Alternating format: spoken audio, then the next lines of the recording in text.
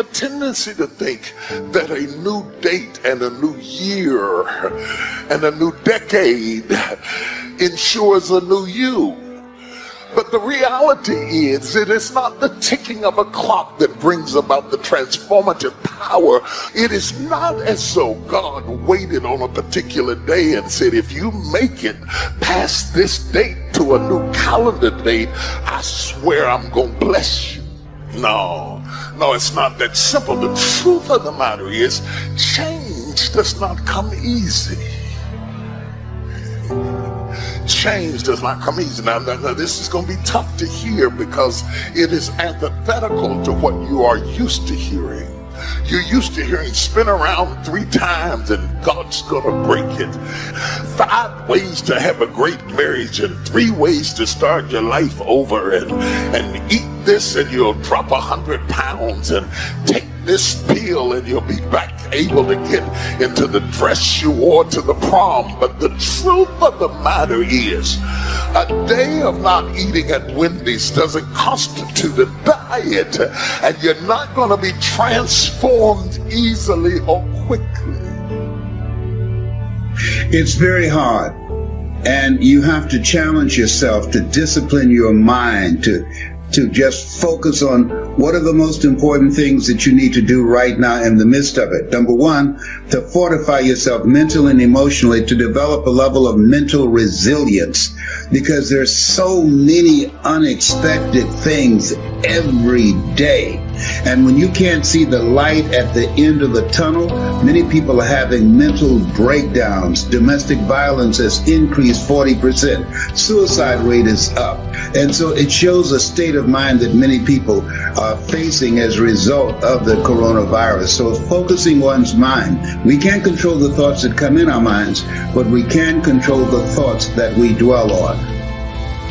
Those who study trends in corporate America suggest that in order to change, not the building, you can change the building quickly, not the name, you can change the name legally and quite proficiently, but to change the culture of an organization is quite difficult.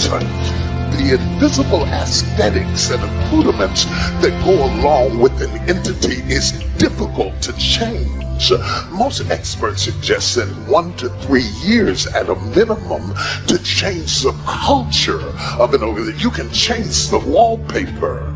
Changing the culture of a marriage is not easy. I have been doing marital counseling for 43 years, and let me tell you something. By the time you see most couples, the culture of the marriage is so baked in that nobody will listen at anybody, because everybody on both sides think they are right. And yet they come for change and they walk away without change, because change doesn't come because you come to my office. Change doesn't come because you took a diet pill. Change doesn't come because you lifted up a barbell for a week. Change doesn't come because you hired a new CEO. Change doesn't come because you changed the name of the entity.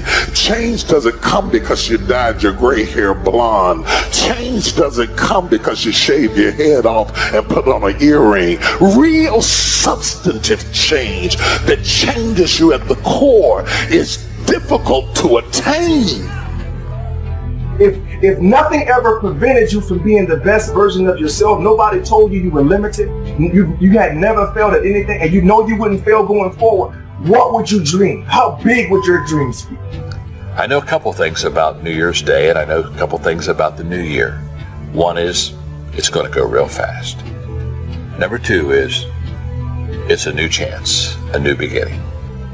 So I would encourage you today to set aside a few minutes, look at your life, make a couple of New Year's promises and resolutions to yourself, ones that have high ideals, ones that'll make you better, and start this new beginning, this fresh start today on the right foot.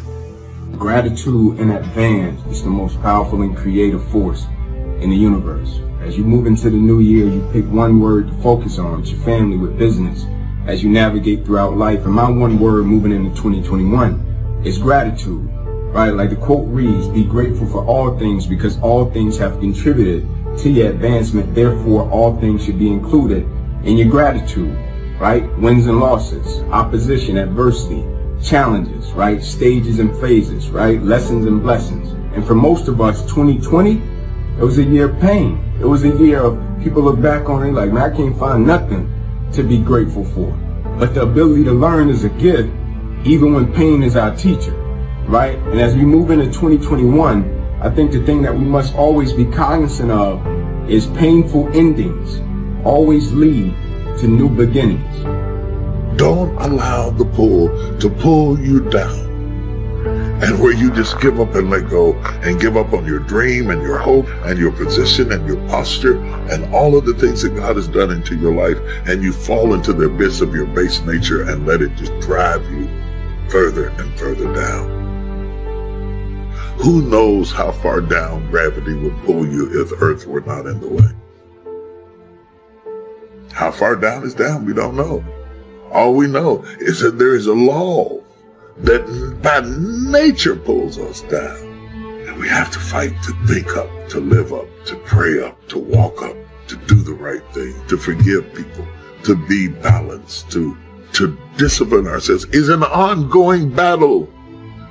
But the battle is a blessing. But I want you to understand, I want to encourage somebody that's in the fight right now, that the fact that you're in the fight is a sign that you've been changed because you didn't used to fight it. I've been thinking about gratitude lately and why it's such an important and powerful state of awareness.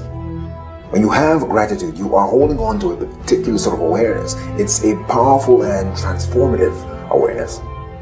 And what's more is that you don't have to do anything to get it. You don't have to buy it or work for it. You just have to live it.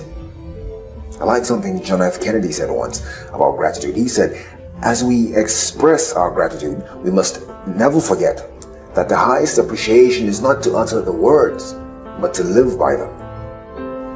But how do you do that? How do you live a life of gratitude when you are too busy trying to live?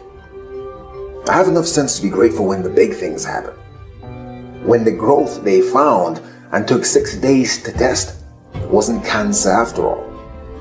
I have enough sense to be grateful when my bonus was a lot more than I thought it would be. The big things make us pause and reflect.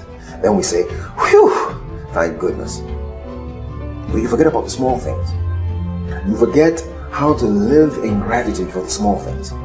You forget about your warm house.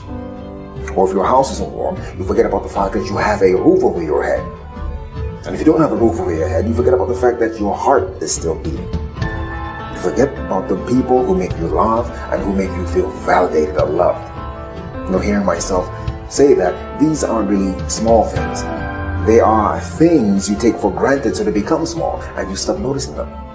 Some of us have lulled our desire to change to sleep, and we are satisfied just to be stabilized. And when you are around people who see success merely as stability, it is quite frustrating because they resist the propensity to change, and they will fight you off if you try to change because they think survival is success. But the reality is, I'm the kind of person is I don't want to soak up sunshine, drink water, and breathe air and stay the same way I was at 40 that I was at 20. I want to learn something. I want to grow somewhere. I want to increase in some area of my life. I want to be able to have quantifiable results that are proof to the fact that all the hell that I went through gave me a dividend of some sort, that it accrued some interest, that it meant something. The things that I suffered, that they propelled me somewhere, that they catapulted me to the next level. Maybe it's just me. Maybe it's just me. Maybe it's the fact that I'm 62 and time becomes more important when you have less of it. I resist people who waste my time.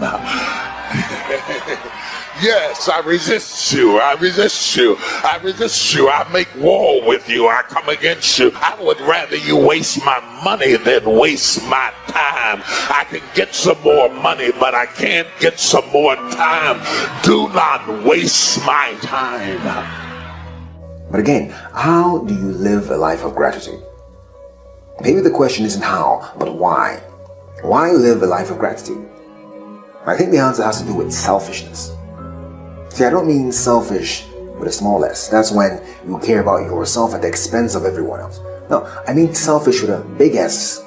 That's when you care about yourself so deeply that your care extends to everyone else. Put yourself first. Give yourself an advantage. How do you feel?